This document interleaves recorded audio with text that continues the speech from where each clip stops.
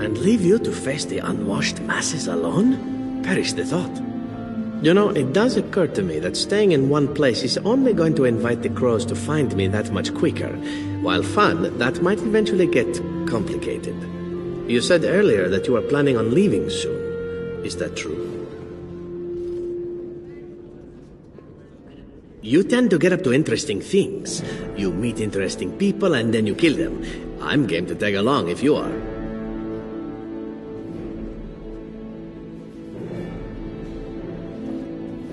And I promise not to get you into too much trouble.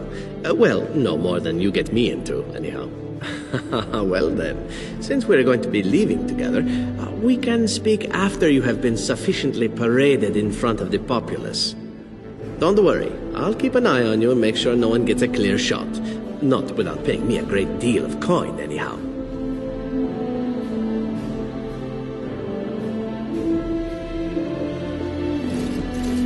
The hero of Ferelden. My. How does it feel?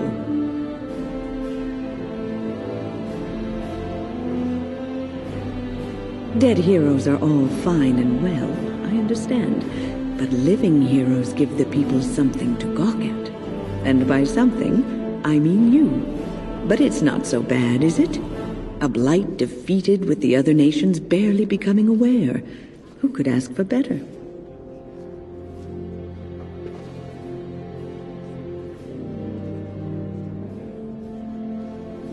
I suppose there is that. Poor boy. I'm glad not to be on the receiving end of all this attention myself. I say, let the young have their fame. Not that I've gone without notice. Irving asked me to take over as first enchanter, but I don't wish to go back. Not after all this. Instead, I've decided to accept a position here at court. There's not been a mage advising the throne for a very long time.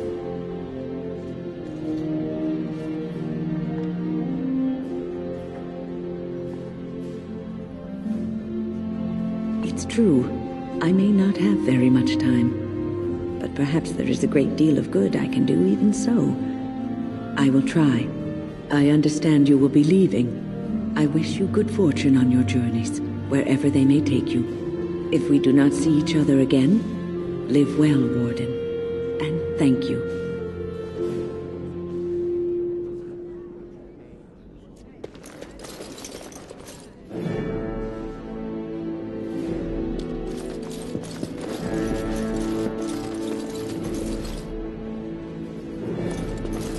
Humans have a better taste for spirits than I thought.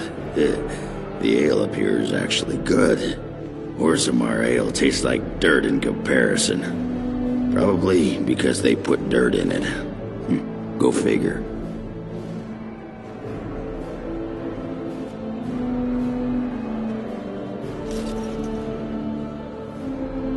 After what we went through, I think I've earned it. I think you've earned it. So I guess you're heading off soon, huh? Leaving the city? I'm thinking I'll stick around myself, at least for a bit. Well, that pot-bellied son of a whore Tegan said I'd pass out before drinking an entire barrel of pickle juice. I aim to prove him wrong.